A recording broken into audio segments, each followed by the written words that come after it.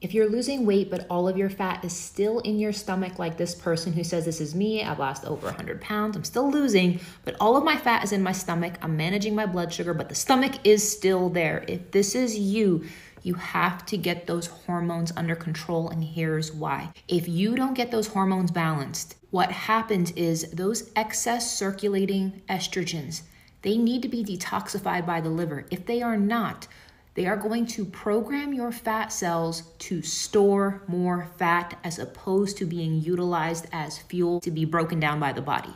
When your fat cells have the chemical signal from your body to store more fat, fat cells will then in turn release more estrogen, which in turn will tell your fat cells to store even more fat. This is a vicious cycle that leads to consistent weight gain in the stomach specifically. The way you get on top of this is you need to detoxify your body of excess circulating estrogens.